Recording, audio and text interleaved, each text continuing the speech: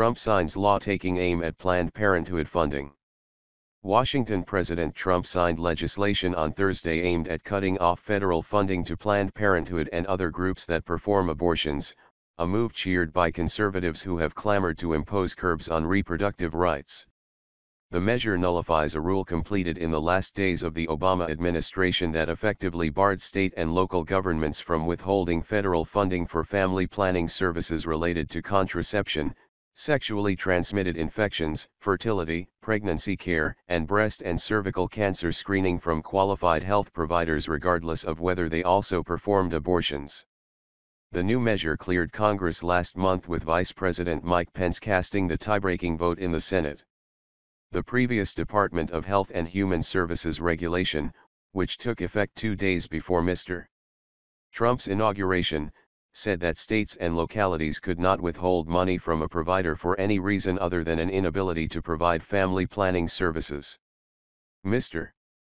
Trump has shown ambivalence about Planned Parenthood, voicing support for its health-related services other than abortion, and his daughter Ivanka has urged him to tread carefully on the issue, concerned about the possible political repercussions of the Republican effort to defund the organization altogether.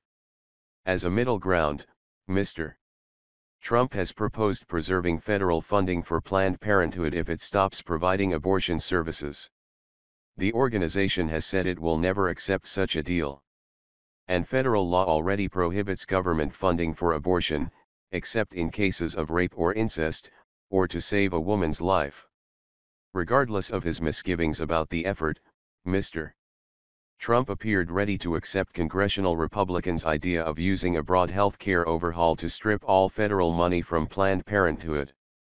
When the Freedom Caucus, a conservative faction of House Republicans, refused to support legislation to repeal the Affordable Care Act last month, Mr. Trump took to Twitter to denounce the group, saying it had saved Planned Parenthood. Mr.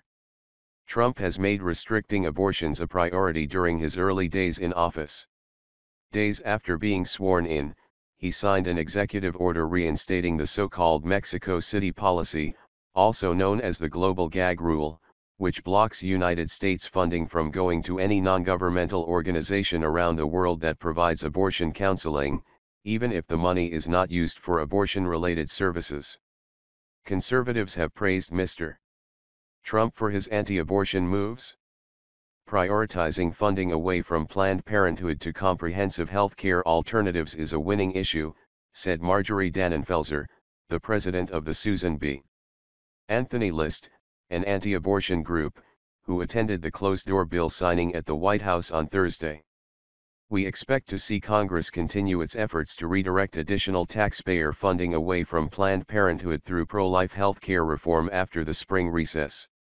Abortion rights activists condemned the action, arguing that it would harm women's health. Despite repeated promises that he would protect and invest in women's health, President Trump has once again shown that his words carry little weight, said Heidi Williamson, the senior policy analyst for the Women's Health and Rights Program at the Center for American Progress. Trump's actions are creating very real and damaging consequences for millions of women and their families, inflicting direct harm on already vulnerable communities. The rule reversed on Thursday was a response by the Obama administration to moves by more than a dozen Republican-controlled states in recent years to defund Planned Parenthood and other abortion providers. They did so by blocking clinics from receiving Title X money named for the 1970 law that created the federal family planning program as well as Medicaid reimbursements.